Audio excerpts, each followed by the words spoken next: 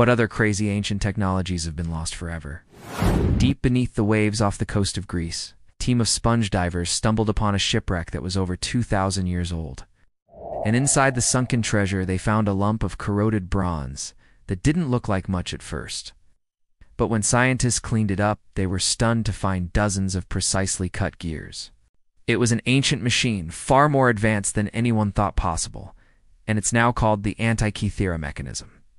Built by Greek engineers around 100 BC, it could predict solar and lunar eclipses, track the positions of the sun and moon, and even model the movements of the 5 known planets decades into the future. It's like a mechanical calculator from 2,000 years ago.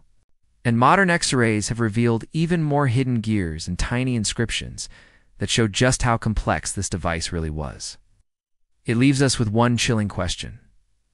What other incredible ancient technologies have been lost forever beneath the waves?